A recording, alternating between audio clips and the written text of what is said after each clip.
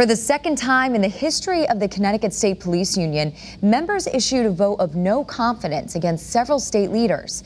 For the latest on what happened last night with this, we send it over now to Channel 3's Caitlin Francis. Caitlin? Yeah, Nicole, the final votes show nearly 97% of state troopers don't have confidence in the leadership of Governor Lamont, Commissioner James Ravella, and Lieutenant Colonel John Eckersley.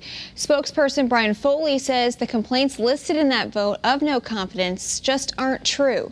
Reaction is even coming from community leaders. Founder of Hartford Voices of Women of Color, Janice Fleming Butler, says she's disturbed by this vote and says, quote, "The voices of women of color would like the union to protect the community policing instead of protecting police officers." But again, Connecticut State Police Union Executive Director Andrew Matthews says an overwhelming majority of troopers voted the same way.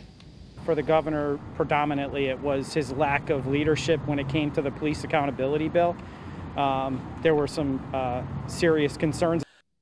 Now, we did reach out to the governor's office. He has no comment at this time. I'm Caitlin Francis, Channel 3 Eyewitness News.